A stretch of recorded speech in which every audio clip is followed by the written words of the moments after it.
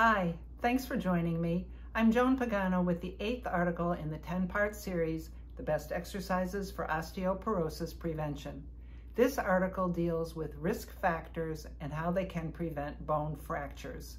A risk factor is anything that increases your risk of developing a disease, but does not necessarily cause it.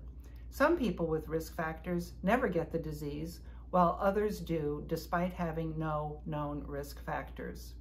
If you are a woman of older age, you have two primary risk factors for developing osteoporosis.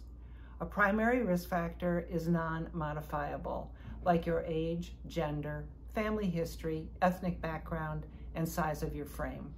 Secondary risk factors may or may not be modifiable, often relating to lifestyle choices like diet, exercise, smoking, and alcohol use, as well as to medical conditions and medications. So knowing your risk factors can help guide you into an appropriate medical screening that may prevent a bone fracture. For all the details, please read the article, share it with whomever may benefit, and do let me know how you find it. For those of you who have been with me for the 8 articles so far in the series, thank you for joining me and congratulations to you. If you haven't, no worries. All the articles are posted on my website, joanpaganofitness.com.